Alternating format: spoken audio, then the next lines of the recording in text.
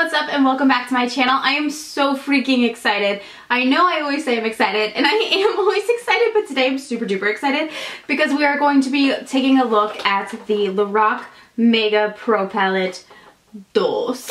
So I'm just unbelievably excited. Thank you to my friends at Ulta Beauty for sending me this before like anybody, which is just crazy. I'm so excited and so grateful. So thank you so much.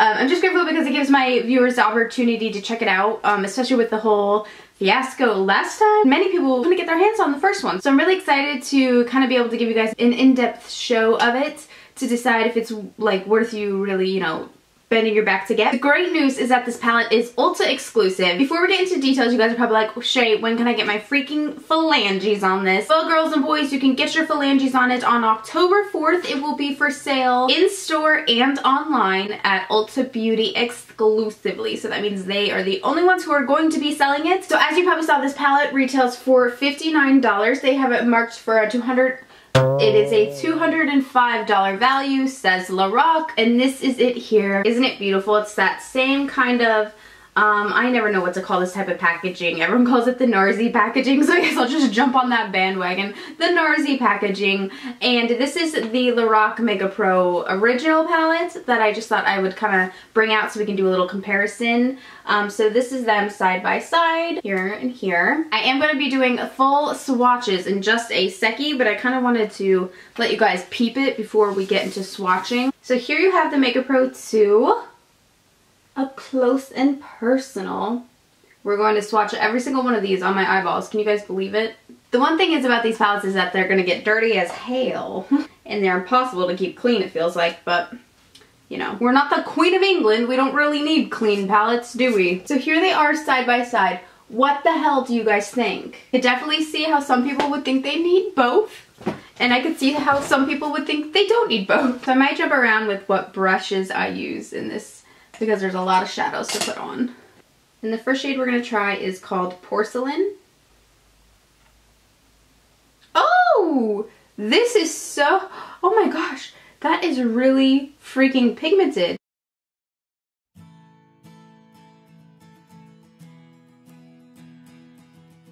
The next shade is called Bisque.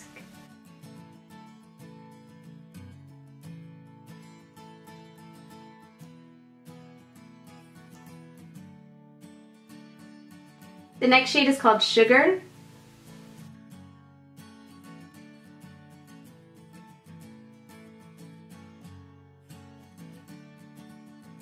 The next shade is called Moonlight.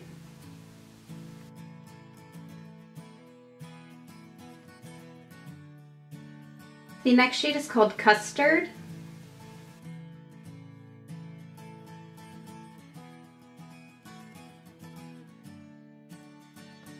The next shade is called Lavender. These, again, if you are noticing in my swatchings, are very powdery.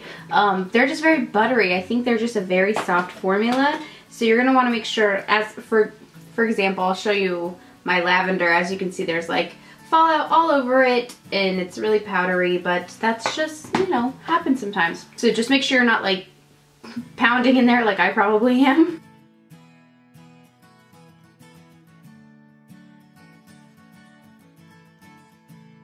The next shade is called Chiffon.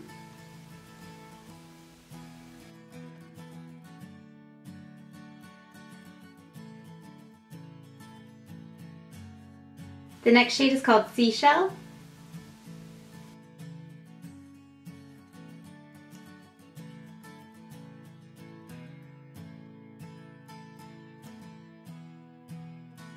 The next shade is Tawny.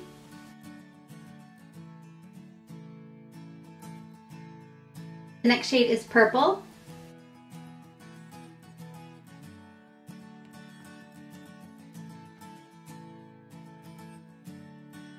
Next is Processo, I believe it's called.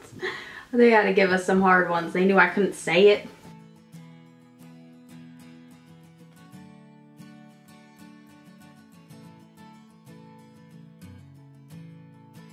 The next one is called Peony.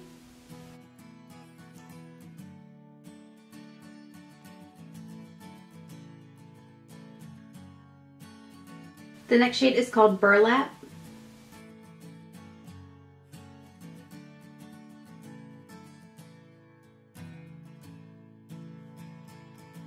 The next shade is called Sorbet.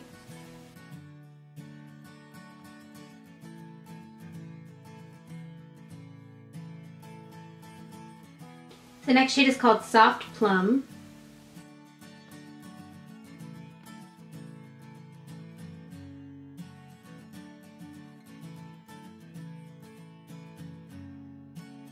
The next shade is Dark Sienna.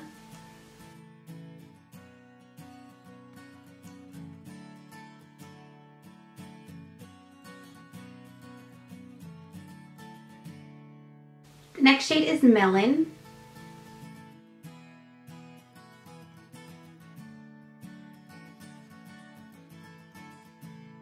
The next shade is Goji.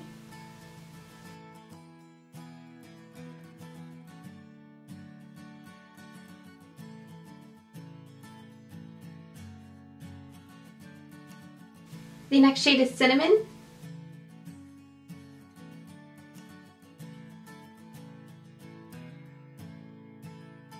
Next shade is Penny.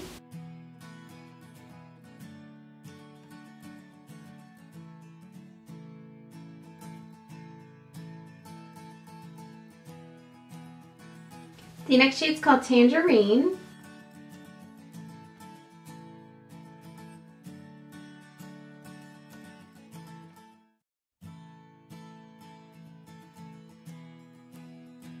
The next shade is called Cabernet.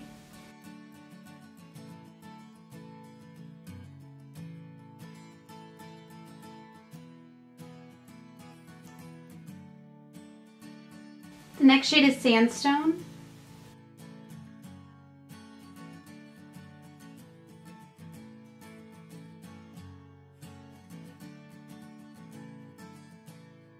The next shade is either Olivine or Olivine. Olivine? Is that how you spell Olivine? Jesus.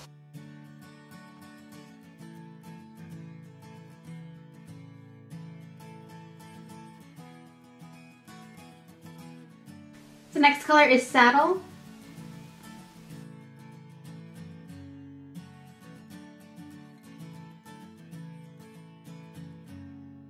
The next shade is called Ash.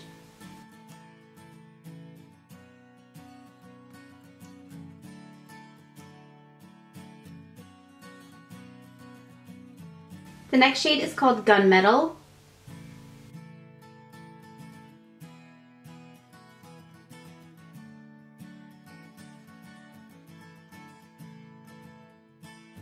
The next shade is called Gold Leaf.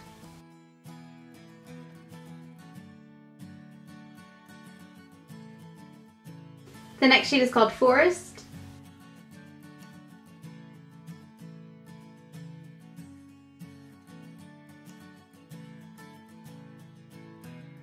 Next is Blue Quartz.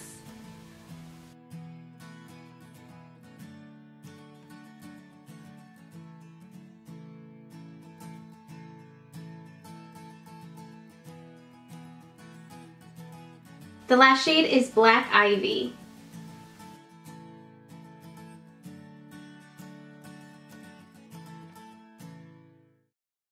Okay, so what did you guys think about the swatches? I think they are beautiful. They're very true to the typical Lorac eyeshadows that we are accustomed to, you know, from the Pro palettes, from this original Mega Pro palette. I didn't notice any differentiation.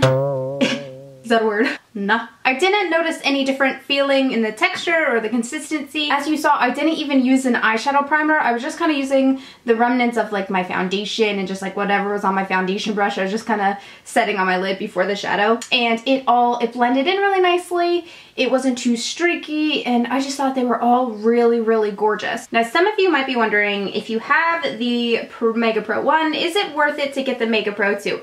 And I'll kind of break it down for you. I think the reason why you would like to, well, if you already have the Mega Pro Original, the Original has a lot of, you know, neutrals, and then you have your kind of more dusty plum type of rosy mauve family, and then some purples, burgundies, and blacks, and like a mixed match green and gray. Whereas with the two, you have a lot more warm, brighter, just richer colors, I guess I would say. Like you have the oranges. This palette, however, I think just has, it's just a larger array. Doesn't it feel like a larger array of color? And it might just be that the tones are just different enough, but This one I think is going to be a lot more versatile for summer to fall or any type of the year, because so I'm actually thinking I prefer this one because, I mean, as much as I love this and I think you could use this every damn day of the year as well, this one just has those accent colors that you might not want to pick up in singles. You know, maybe you've always wanted to try working in a brighter orange, like a tangerine or a peachy color onto your eye. Oh, this one's a lot like Samoa Silk, I'm just noticing, but from MAC, that one that I'm obsessed with that they discontinued. But anyway, this one, it's going to be a great palette for someone who needs neutrals, but is looking to venture on into color or already likes to play with color and wants to just have a little bit to mix in. Again, not that this one didn't have color because it has, you know, the mulberry shade and that indigo that's really beautiful, but those are really just berry tones. They really are just very mauve-y, berry, and nudes in the original. This one you're gonna have a green, a blue, the oranges, the purples, still your neutrals, a brighter gold. All of these types are really fun, like just super metallic-y. Even though they are kind of like an olive and a gray color, they're still like, there's something interesting about them. So I don't know, I really love this palette, you guys. I think that this is gonna be so great for everybody. And like I said, there's colors you could use in the spring with the lavenders and the purples, fall, winter with the blues and the grays. It really covers every season in this palette. Again, I also love that they did 2 rows of shimmer and 2 rows of matte so that you really have a nice array, or you know, just arrangement of shadows to play with and kind of customize your looks. I love that they still put a black in there, even though their original palette has a black as well. Sometimes brands will put one black eyeshadow on one palette and that's all they ever do, but black's such a nice color to have an accent, just to do a little in the crease, you know what I'm saying? The only real repeats I'd say in this palette that I can really notice is obviously the black, Tawny and Camel. Tawny and Camel, though they're not identical, I believe are pretty, do you see that? They look pretty close to me. So wow, you guys, that's really all I have to say about the palette. I just love it, so I feel like there's just nothing else to say. As far as blending goes, it blended just like every other Lorac shadow ever has for me. You know, they're real buttery, they're real creamy. So I think it's great. I think it's such a beautiful palette, but you guys know it's gonna go fast. So you need to be in stores or online on October 4th. Don't forget, mark it in your calendars. I will make sure to tweet and Snapchat you guys the minute that it goes on sale, so make sure you're following me. I will be up to date with it. I will be stalking that website until it goes live, and then I'll let you guys know. So make sure you follow me on all my social media. If you guys like this look, I just filmed it and I can upload it as a tutorial. I don't know if you want to see it or not, so you let me know. As always, thank you guys so much for watching. Please stay tuned this week. I have a lot of fun videos coming up. My workout routine video, which was supposed to go up tonight, but unfortunately, of course, me planned a workout routine video on a rainy ass weekend, so I couldn't film it because I do it all outside. I live in an apartment, so I really can't work out on the top floor. I just feel rude. But of course, it's raining outside, so I can't film myself doing it. So I'm hoping to have that up Tuesday or just sometime this week. I might even just have to upload it on a non-upload day if I get too behind. And I will talk to you guys very soon. Bye!